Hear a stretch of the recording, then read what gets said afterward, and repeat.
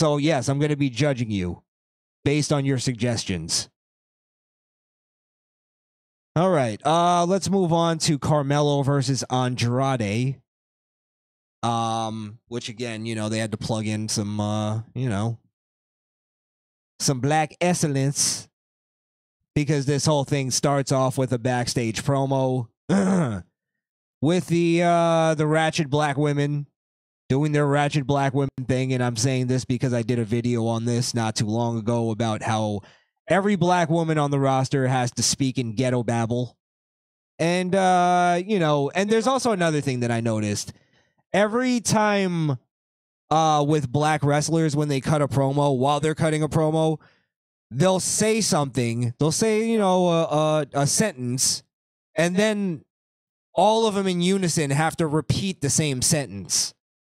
And they did this with this promo where, you know, basically the gist of the promo was all the girls are in the back talking, and then Carmelo walks up and is like, you know, all full of himself, and the women start kind of making fun of him, like, hey, you haven't had a win in I think she goes, oh, isn't Andrade 2 wins over you? As if the women pay attention to anything that's going on.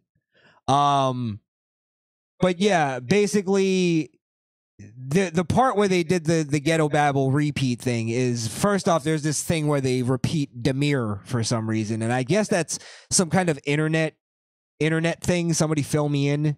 I'm not 100% sure, but one of the girls says Demir, and then the rest of the girls have to keep repeating Demir over and over. Street Profits do this all the time too. Well, they go, we're gonna go out there and whip some ass. Whip some ass. It's like they always have to do that. And then there was this other part where all the women make fun of, you know, Carmelo, and then they, for some reason, one of the girls go, oh, we're gonna snatch and drag. And then all the girls together in unison have to keep repeating, snatch and drag, snatch and drag. Fuck it. Who the fuck likes this shit? Who the fuck enjoys this? Who thinks this is good? How does anybody say that I'm wrong about this ghetto babble thing? Like, again, for instance, Naomi. The other two, fine. If they want to be ghetto, that's cool. That's what they do. But Naomi isn't that. You could tell she doesn't talk that way. She talks proper. Talks properly. Like, she doesn't come off as a ghetto broad.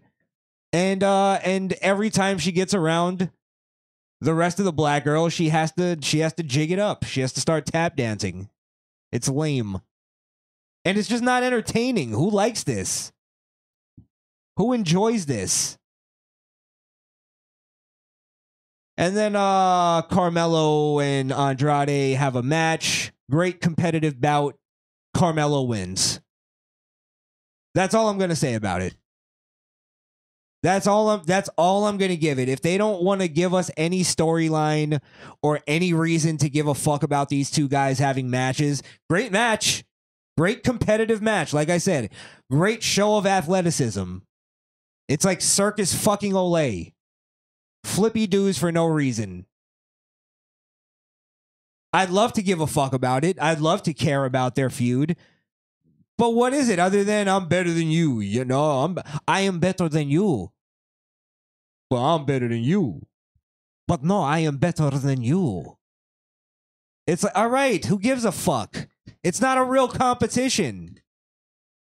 Somebody fuck somebody's bitch or do something interesting. Please. For Christ's sakes. So from now on, that's all I'm going to give. I'm going to give it what it gives me. It was a great competitive bout. Carmelo Hayes wins. So now they're 2-1. Who gives a fuck?